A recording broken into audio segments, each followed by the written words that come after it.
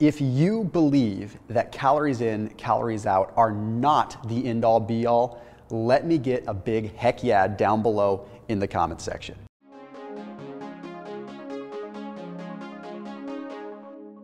Look it, I am a reasonable person and I do not deny laws of physics.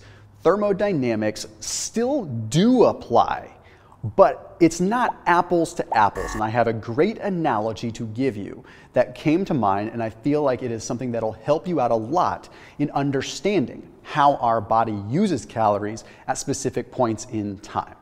Please do hit the red subscribe button, and then please hit the bell icon. And then after this video, check out my friends over at Unbun Foods. Seriously, like honest truth, I have never in my life had a keto bread that tastes so good. We got these unbun grain-free tortillas. These are water, blanched almond flour, pumpkin seed protein, coconut flour, psyllium husk, olive oil, coconut milk, flax meal, chia seed meal, apple cider vinegar, and salt. This is cool. Basically just made myself a buffalo beef taco. They also have a plant-based version. It is unbelievable, like earth-shattering, and I'm not just saying that because yes, they do support this channel, but seriously, it is a game changer. So if you are looking for a low-carb keto bread and keto bagels and all kinds of baguettes, and please, please, please, please check them out down below. There is a special link, but they are also now going to be in Whole Foods, and they're also in all kinds of retailers. So I put their link down below so you can see their store locator and all this stuff. Thank you, Unbun Foods, for making my life normal again. If we think about a fire, fire burns differently in different environments, okay?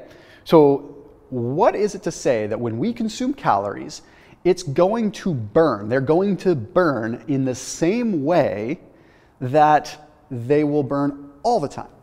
Okay, aren't there different environmental factors in our own body? So the analogy here is if I were to start a fire, a campfire, and it was 1% humidity and it was windy, that campfire might take off and burn a little bit hotter.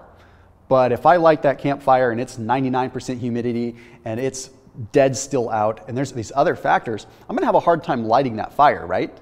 Okay, it's the same kind of thing in our body, not literally with humidity, but there are other factors environmentally in our body that change how we use calories. And I think the biggest indicator that anybody could see if they look at the data is that eating in the evening time, right? Eating a lot of calories at night tends to cause people to gain more weight. And even if they're eating the same amount of calories as someone that is eating earlier in the day, the same amount of calories, same macronutrients. There is a study that was published just in November of 2020 that demonstrated this. And then another study 3 weeks later, November 30th, that demonstrated the same thing, okay, in the Journal of Current Biology. I mean, it was right there in front of us, okay, that you can eat the same amount of calories, but if you are consolidating those calories more towards the evening, then you're going to gain more weight. Now, most people that are going to make a calories in, calories out only matters argument. Now, again, I'm going to be honest here. I totally understand where they come from with calories in, calories out. It still applies. It is a law of physics. It applies.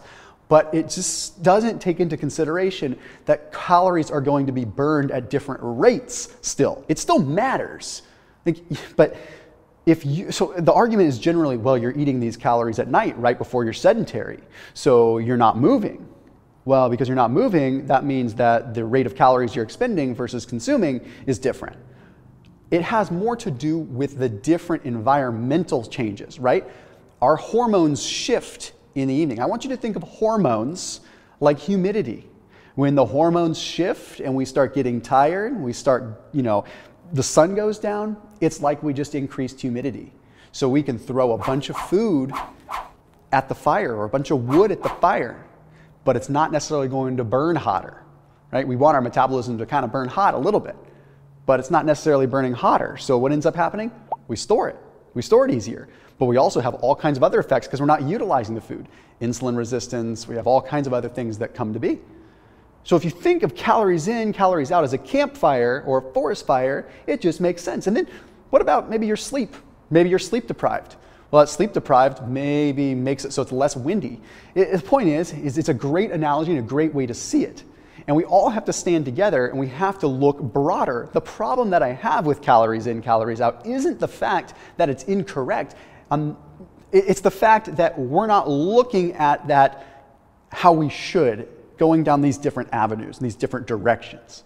So if we consume a calorie, that calorie may be acting different in my body today than it will tomorrow. But yes, I will give you credit where credit is due. That calorie is still a calorie. That is absolute, and that is a law of physics. And our body is going to obviously store more if we are in a surplus. But a surplus today is different from a surplus tomorrow. Mind expanded, forward thinking, pursue your results and reinforce them with science that we see even retroactively. As always, keep it locked in here on my channel, and I'll see you tomorrow.